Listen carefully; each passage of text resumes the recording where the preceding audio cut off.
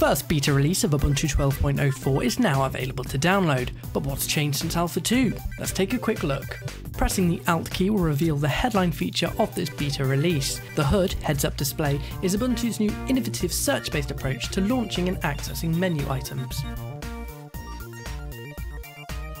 A new multimedia lens comes with Ubuntu by default. The video lens lets you search through your local videos as well as online videos from a variety of sources.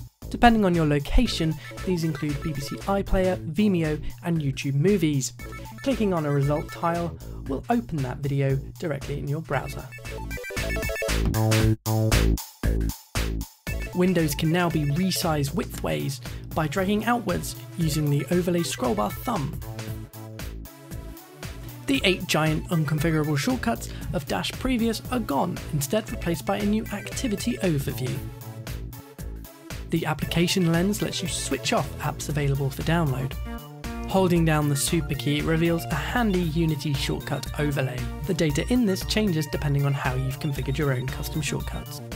Privacy is prescient in everyone's mind right now, and Ubuntu 12.04 introduces a number of new privacy options in Ubuntu that let you decide which apps, files and folders are tracked by Zeitgeist, Ubuntu's activity logger. For fans of mindless weeks, there are new look quick lists, tooltips and chameleonic buttons on the Unity launcher. And no rundown of what's new in Beta 1 would be complete without taking a quick look at the slick new animations present on the Ubuntu 12.04 login screen.